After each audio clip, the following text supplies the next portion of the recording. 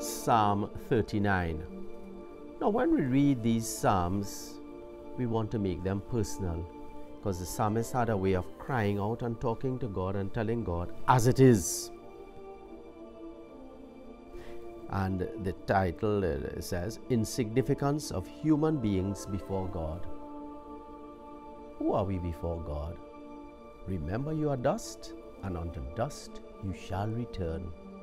That's our position before God. We are dust. We are a puff of air that is blown from one place to another. We are nothing. And paradoxically, we are something. We are worth more than the birds of the air. Psalm 39.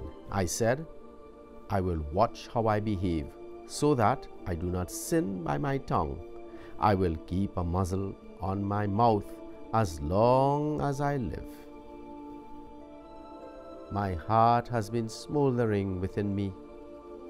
And he continues, verse 7, So now, Lord, what am I to hope for? My hope is in you. Save me from all my sins. My sins are numerous, but I come to you and ask you, save me from all my sins. Do not make the buff of fools. I keep silence. I speak no more, since you yourself have been at work.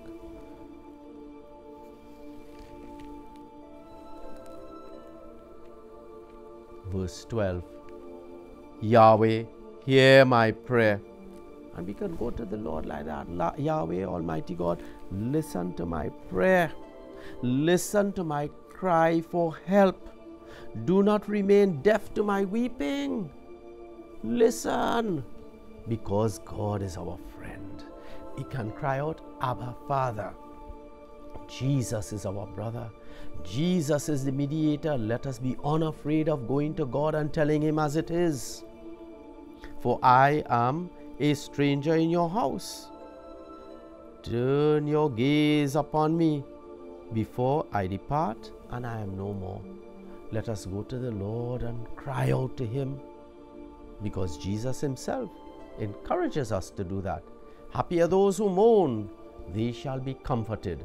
And again in Matthew's Gospel, he says, Come to me, all you who labor and are overburdened, and I will give you rest. Shoulder my yoke and learn from me.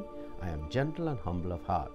So if Jesus tells us it is good, it is normal to weep, let us go to the Lord and say, Master, my heart is sobbing. My heart is not good. My life, I don't know what's going on.